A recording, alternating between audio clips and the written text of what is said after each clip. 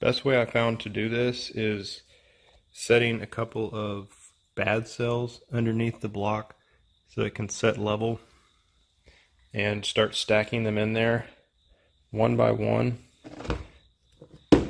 with the negative side on one end and all the positives on the other end. So something that threw me off the first few times I've done this is after you've charged and discharged all these cells, you're going to notice when you're trying to build the block back and you have all 28 cells in here, that your last few cells just don't look like they're going to fit in here, if that makes sense, because it's sticking out too much.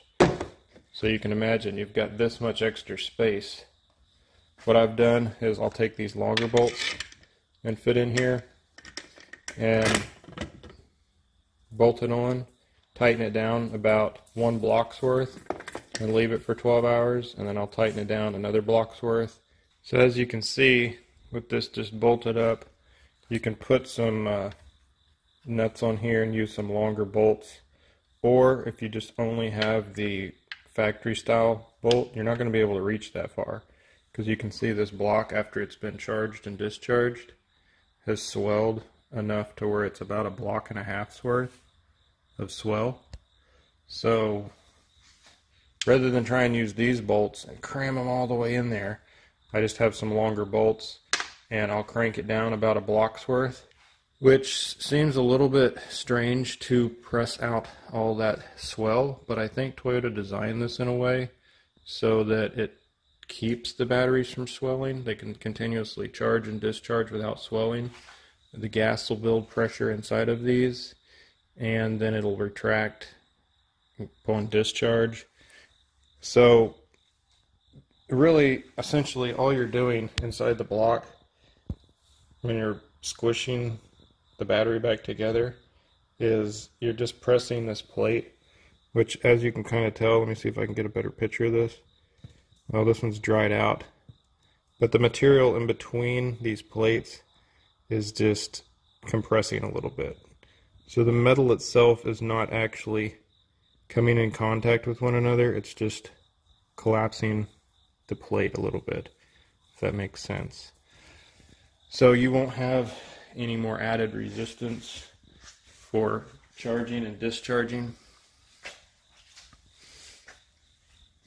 And I've done this a few times before, and after rebuilding my brother's Prius, it held out another 6 or 7 years, I think. So all the positives are lined up on one end, all my negatives are lined up on this end. We're going to balance this battery, and the way I'm found to do it, you can do it however you want, I guess. You could put a piece of welding wire across this whole thing, or it doesn't take very long, just take some safety wire and just wrap it around each one, like so. And then you can just put your nuts on there.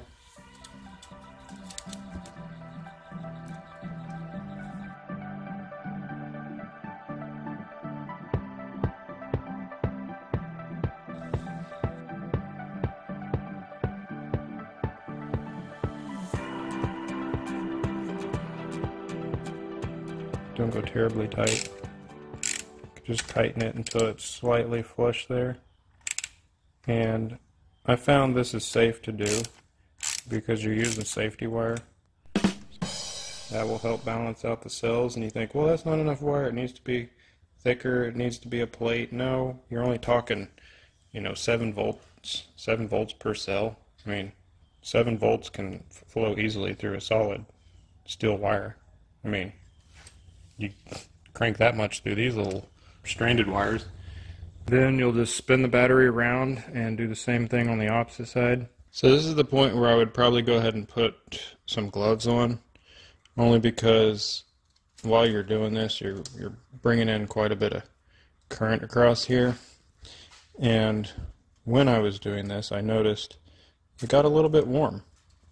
Not bad, but it wasn't very comfortable. Kind of like, maybe when you're a kid and you lick a 9-volt battery and you're like, oh, that wasn't very fun. It's kind of like that. So I would recommend putting some gloves on. Everything is run in parallel. All my positives are run together. All my negatives are run together. And just a little history lesson in electricity. If you run both of your batteries together, both positives together, both negatives together, and you run this in parallel, you're going to just essentially take the voltage, will still be the same. It'll still be 7 volts, but what you're going to do is you're going to double the amperage. Now, if you run this in series and you run your negative to positive, you'll end up doubling your voltage, so it'll be 14.4 volts, but your amperage still stays the same. So it'd be the same as one battery, you just doubled the voltage. In this case over here, you're only going to have 7.2 volts. I know I did that backwards, but hey, I'm also left-handed. So anyways, 7.2 volts, but you're going to double your amperage. So what we've done here is this is just going to be like roughly 7.5, 8 volts, but we've just multiplied this amperage by 28. So can you imagine the amount of power coming off this wire and coming off of this wire? Like if I were to touch these two wires together, oh my goodness, it would literally just blow this thing to kingdom come. It would be like taking a whole bunch of these 12-volt batteries and wiring them all up together, and then let's see what they do when I touch the two together. Should I do it? I mean, this is a small wire. It's not that. You're crazy. Don't you dare. Don't you dare do that. It's going to like weld these two together. It's going to blow up and arc. Oh my goodness. I'm kind of scared because this is going to be crazy. Oh my gosh. I don't know if anybody's ever done this before. Let's just barely touch it and see what happens. Okay? Ready? Set. Oh! Oh my goodness. I'm just kidding.